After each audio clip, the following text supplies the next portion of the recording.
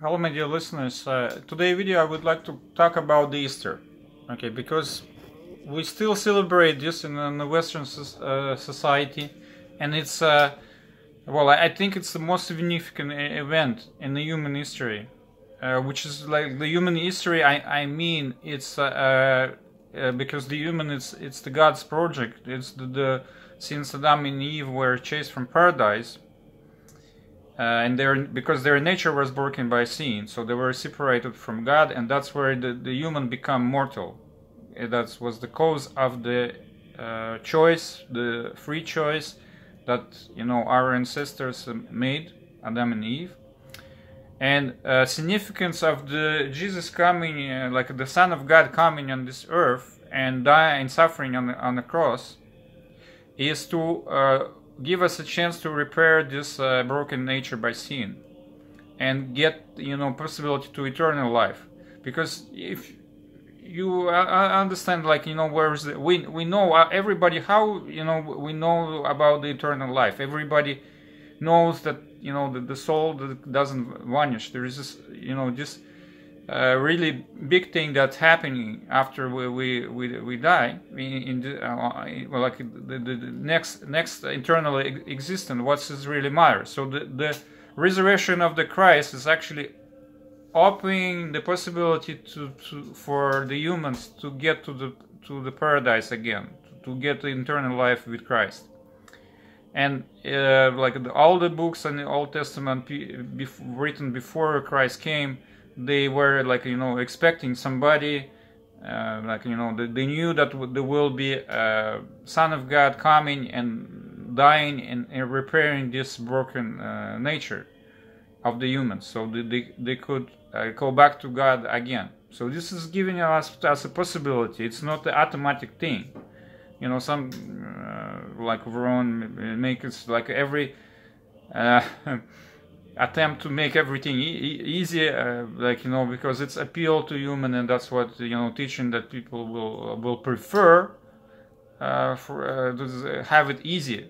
But it's not easy. Like you have to work for that. But why am I making those videos now? Because only the reason, because everything Christ is teach, if you get the chance to get to the right interpretation and to get right understanding, which is not easy to find either, but it works 100%. I talk from my own experience, and the resurrection of the Christ. It's the biggest event. I was ignorant about it for so long, and only since I started paying attention, I was seriously living by that. Only since that my life kind of get to the meaning. And looking back, I cannot say there is nothing really that is more important. And unfortunately, we learn so much garbage, and we in our education we so ignorant about the most important thing. That's how I was raised. That's how, until I'm maybe about 40 years old, I knew very little about the most important basic things, about the sin, about the restoration, about the resurrection of the Christ, its meaning of the Easter. So since I talk about the crisis, on my channel, it's a really ethical crisis of disconnection from the God. Because even the Christ give us this possibility, most are not choosing. We still have a free choice to not be saved. Christ is going to only save those who wants to be saved. It's not automatic.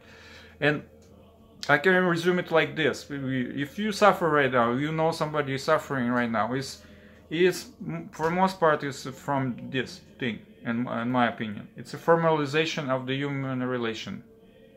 Formalization, I mean, I don't care, and start from a person itself. I care less, or I care a little, or I don't, not at all.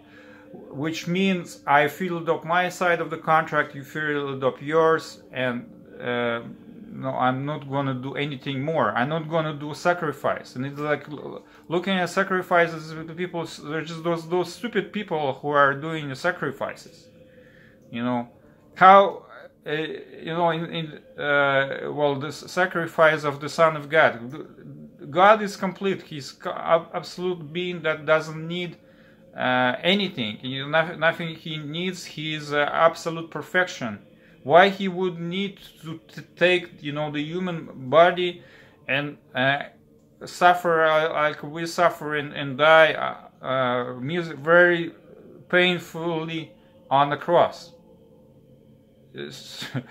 Well, why he would do this for us? You know that's the God, what he did for us. That's the example of the love. Is it fair? With nothing in exchange. Never, if we like, you know, give up, will be equal to that, even close. Nothing. This is the opposite of what we learn in our relation with the world today. You know, this egoistic love, it sounds like this: I'm gonna like people as long as they do things I like, but once they stop doing the things I like, I'm gonna really dislike them. And this is normal. This is absolutely normal. I'll not forgive. You know, and this is the original of the crisis. Because you know, I know this for myself. I'm guilty of that like 100%. And when I applied this, I suffer. And if I manage to overcome this, there is a miracle happens. And you can only overcome this with the Christ's help, with his teaching, with the prayers. And well, if you want, like, you know, the example, I shared the link to this, you know, about this monastery in the United States. Go and see how people live there. You will find absolutely different. It's in the United States, but instead of going to the Disneyland to Las Vegas, go and see something like a really miracles once in your life, at least. Like, you know, something should strike if you pay attention how people relate to each other in the monastery, because they are sinners like they are not like special, but they working hard to, you know, get closer to the Christ. And what happens? How they become? What's their lives become? How inspired they become? How, you know, virtual they become? How everything, you know, and I also talk often, like, you know, you can be rich, we can have abundance of in a society of, you know, energy, foods, commercial, residential real estates, but feel very miserable. And rich people can confirm you that. Even the Robert Kiyosaki, one of the book I read, you know, the problem having too much money, they kind of feeling just not being satisfied of it. And maybe, like, because I'm a really practical person, if you want, like, how to reverse your life, first you need to disconnect from this machine of the information that's shaping our minds, from this culture of violence and egoism, where there is nothing, like, you know, stop watching these movies, reading those books, stop follow news channel. Find the Christ. It's a real challenge today. It's a real challenge, because information is available. It's accessible. It's more accessible because we are in the era of the information. But there is so layers of, you know, you have to search for it, and you have to find the right people. Right interpretation too. It's a challenge. It's absolute challenge, but it's been a challenge even, like, you know, since Christ. All the times, history of the Christianity, it's a challenge to be a Christian. It's a challenge to have a real understanding of the resurrection of the Christ, but it's the only possibility we have to be happy and to have an eternal life. There is no other possibilities besides that. And it's the most important holiday, it's the most important thing that exists. Well, those who experience something, a glimpse of that, will say the same thing. Anyway, well, happy Easter, my dear friends. Thanks for watching, and please comment.